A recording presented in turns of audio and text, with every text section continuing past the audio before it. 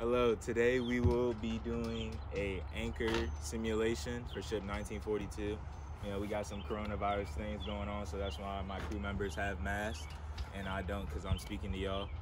So I have my anchor assistant. He will be relaying my messages and be relaying messages back to me from our helmsman or to our helmsman. And we have our helmsman who's on the tiller, and our other crew member right here. So we'll start off with our figure eight. We have a figure eight to help make it easy to get the line into the water so none of it tangles up or anything like that. Right here, we have a chain head, which is really like what you need to have attached to your anchor, because when you lower it into the water, this adds extra weight on the ground to keep it from going up and down like that. Which will make the anchor loose in the water if you just had rope attached to it. So this gives it some weight to help it stay down. Scouts, we will always believe that safety is first. So we will always have our life jackets whenever we enter a ship. So next we have our flake, which is a figure eight. And we also have our rope, which is tied with a bow, and usually we'll have an eye splice on this, but you know, this is just a simulation. So right here, we have our figure eight, which helps the line from getting caught up and tangled against itself while we drop the anchor into the water.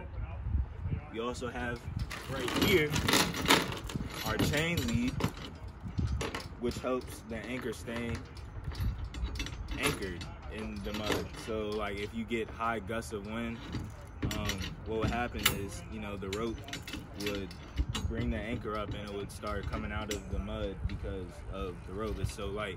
But having the chain on will help keep the anchor in the mud because of the extra weight that it adds, which you will see later in this video. Okay, so here we have our freeboard, which is the distance in between the water line and the gunwale, which is this right here. And what you want to do with that is you want to incorporate that into the water depth when you're doing scope. And scope is the ratio that you will have for your anchor in different situations. So let's say you have 10 feet of water and a 3 feet freeboard. You'll have 13 feet. So when you go to lunch, it's 5 to 1. So it's 13 times 5 instead of 10 to 5, which a lot of people tend to miss sometimes. For overnight, or if you're leaving the boat, it's 7 to 1. And if you have a storm, it's 11 to 1. So for a storm, you could also do the a Y anchor, which is when you have an anchor right here and an anchor over here, just in case one comes loose during a storm. Drop me the anchor. Drop the anchor? Drop the anchor? All right, Captain. Anchor at the water line. Anchor at the water line. Anchor at the bottom. Anchor at the bottom.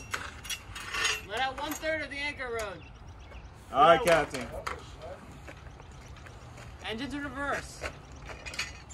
Just wanted to reiterate that we are aiming up in the wind, and now when I let out a third of the line, I'll be doing a cleat hitch. Actually, do something. Right now we don't have a cleat, but put that right there.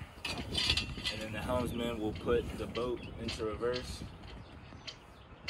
and then he'll let me know when to drop more anchor line. Let out the full stroke. All right, Captain.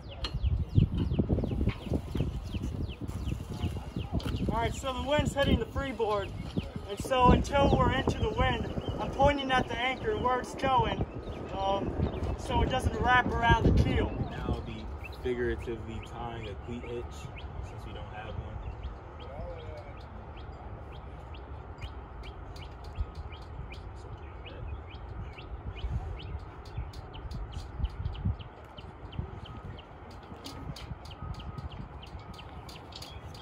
We will be raising the anchor. I will be motoring towards the anchor so that they don't have to try as hard to pull it up, so they don't have to like pull the boat while we're going towards it.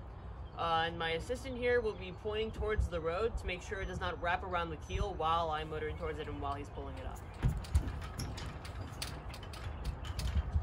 Raise the anchor. Raise the anchor. All right, Captain. So here I have gloves on, just in case any foreign objects come on the line or any jellyfish get stuck on it, so I don't get stung or poked or anything of that sort.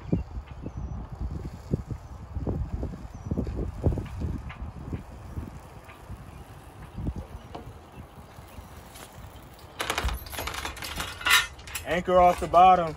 Anchor off the bottom. Anchor at the water line. Anchor at the water line. So next what would happen is we have a bucket right here, and usually a string will be attached to it. You know, get some water out of wherever we are, and then try to get the mud off of the anchor, because when the mud gets dry or gets on here, it pretty much turns into concrete, and it's really hard to get off and really tedious. So you want to get it off while it's wet.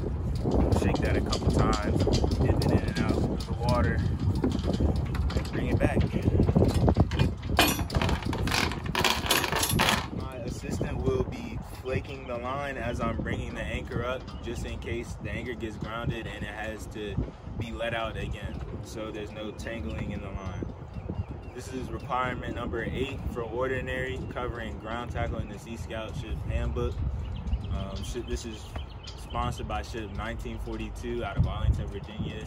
Our charter organization is St. George's Episcopal Church.